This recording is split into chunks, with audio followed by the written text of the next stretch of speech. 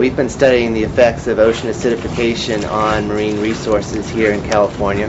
As carbon dioxide is increasing in the atmosphere, some of that is also getting absorbed in the oceans, and that's making the oceans more acidic.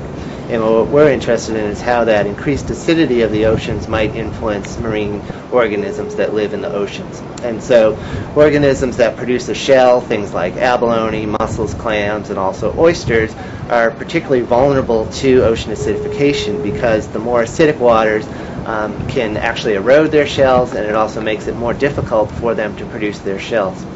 So we started out this morning at about 4:30. We met at the Tomales Bay Oyster Company, and we went out into the field and collected oysters. And so we were able to go out there on the racks and pull off native oysters. The oyster we're studying is the Olympia oyster. It's native to bays and estuaries along the California coast and other parts of the Pacific coast.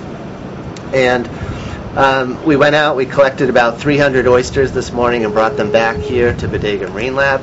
We then took those oysters and cleaned them off, so if they had any barnacles or other organisms on them, we've cleaned the shells.